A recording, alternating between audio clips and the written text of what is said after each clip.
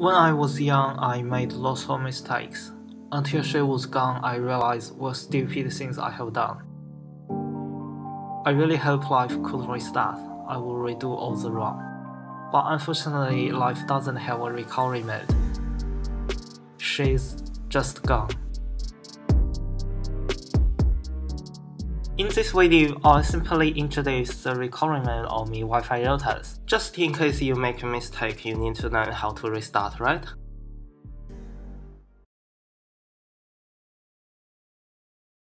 Each router has a reset button.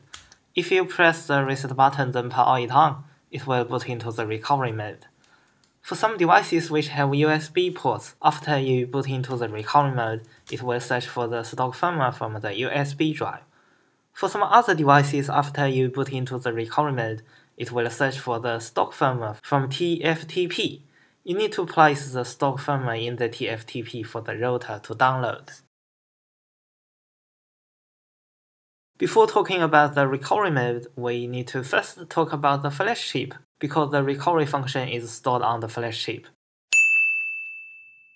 If you are not sure what is the flash chip, what is memory, please subscribe to my YouTube channel and check this video. Flash chip is like the hard drive or our laptop, but it's read-only in most time. It has multiple partitions. Different files are stored on different partitions. Usually it has bootloader partition, factory partition, firmware partition, and some other partitions. The recovery function is just stored in one of the partitions. You know, different devices have different recovery functions. For most devices, the recovery function is stored in the bootloader partition, such as the Mini router and AC2100. I like such kind of recovery mode, because usually we don't touch the bootloader partition. When installing third-party firmware, we just write the images into the firmware partition. The recovery mode in the bootloader partition should be safe. If you fail to install firmware, you can always boot into the recovery mode to get the new life. But if you install a customized bootloader in the bootloader partition, the recovery mode will be gone. I don't suggest you to touch the bootloader. Most devices have the recovery mode in the bootloader partition, but not every device is like this, such as Mir Wi-Fi router 3 and 3G. The recovery mode of the Mir Wi-Fi router 3 is stored in the kernel 0 partition, not bootloader partition. Kernel 0 is part of the stock firmware. If we install customized firmware on the device, the files in kernel 0 partition might be gone. To revert to the stock firmware, we need to first make sure the kernel 0 partition exists. Now we know how to boot into the recovery mode. We know where the recovery mode is stored. I'll show you some examples, show you how to revert to the stock firmware. The Nano router is my favorite, because I like its recovery mode. It provides a web page for us to upload the stock firmware. You know, other devices only provide the basic recovery functions, which only accept files from USB or TFTP. No user interface at all. The web page is very straightforward. Just click the upload button, the stock firmware will come back. Although the Nano router is not so fast, it's still my favorite.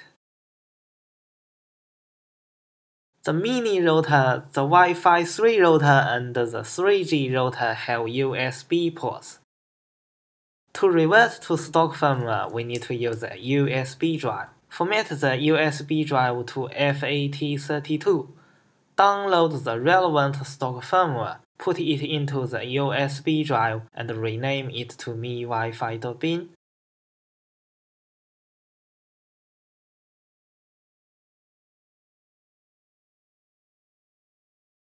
Then plug the USB drive into the router, boot into the recovery mode. It will search for the stock firmware from the USB drive. If nothing goes wrong, it will write the firmware into the flash storage.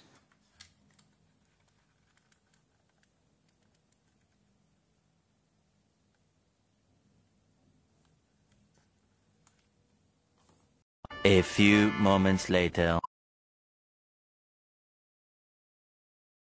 But it's possible to go wrong for the Wi-Fi router 3 and 3G. You know the reason, right? The recovery mode of the two devices are in the kernel 0 partition, not the bootloader partition. If you haven't installed a third-party firmware, the kernel 0 partition should still be there. Otherwise, you need to first have a functional kernel 0. Then add this environment variable to let the bootloader boot from kernel 0 partition. After that, you can boot into the recovery mode. This part is not only difficult to understand, it's also very risky, because if you didn't successfully flash the kernel 0, most likely you won't be able to boot into a functional firmware to run the mtd command anymore. You lose the recovery mode, you lose the operating system, it's a break now. That is what I don't like of Mir Wi-Fi Router 3. Very easy to be a break. So please be careful with the third generation of Mir routers. It's like a cruel girlfriend, never will come back if you make a mistake. Also, the bootloader is locked by default. You can't flash firmware from the serial console, so I suggest you to first unlock the bootloader for this device if you have access to the stock firmware. Just add this environment variable in the MA RAM, then bootloader is unlocked. The fourth generation and the following generations of Mir Wi-Fi routers mostly accept stock firmware from TFTP after booting into the recovery mode. This is quite like the PXE feature of Ubuntu servers. You can load the operating system from a local network. If you are not sure how to set up DHCP service and TFTP service, you can also download the official repair tool from the manufacturer's website to do the job.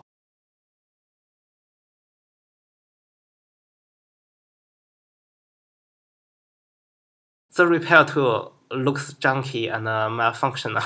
It only supports Chinese language, which my laptop doesn't support. The user interface is so weird, but it works.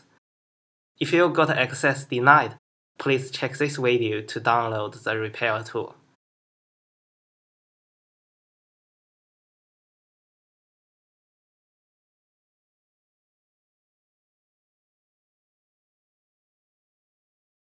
Okay, just select the stock firmware, select the Ethernet adapter that connected with the router. Click Next step to upload the stock firmware.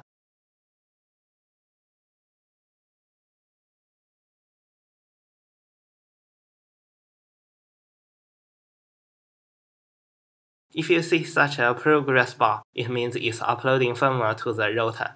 Wait for a few seconds. The LED will turn blue and keep shining. At this moment, just power circle the router. The device will recover.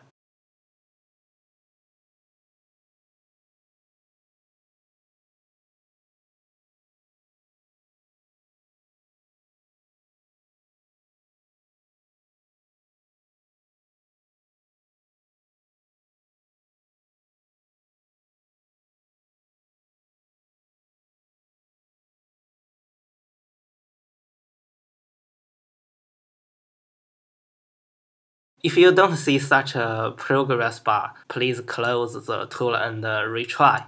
Sometimes you just need to retry to make it work. This repair tool is just as junky as like this. If it never succeeds, then you should check the firewall, the antivirus, and some other settings of Windows operating system. Okay, that is all I want to show you. For most Mir Wi-Fi routers, if you haven't touched the bootloader partition, you can always flash back to the stock firmware. You don't need to worry about that. If you fail to install OpenWRT or Padawan, it will be a break. But for the third generation of Mir Wi-Fi router, things are different. It's possible to be a break if you can't boot into the operating system. So please watch out and do a research before installing firmware. Each device has a different recovery mode. Make sure you know all the details of your device. Okay, at the end of this video, I hope you can always have another chance after making a mistake. People always learn some lessons from the mistakes. If you like the video, please subscribe to my YouTube channel. See you next time. Bye bye!